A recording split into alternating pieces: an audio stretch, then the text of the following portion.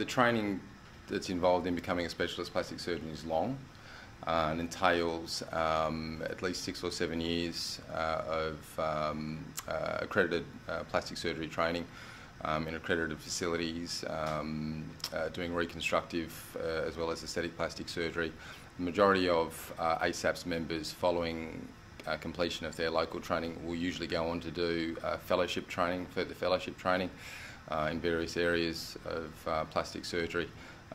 These are the sorts of things that you want in your surgeon, just to make sure that you know that you're being operated on, being treated by someone with the appropriate credentials.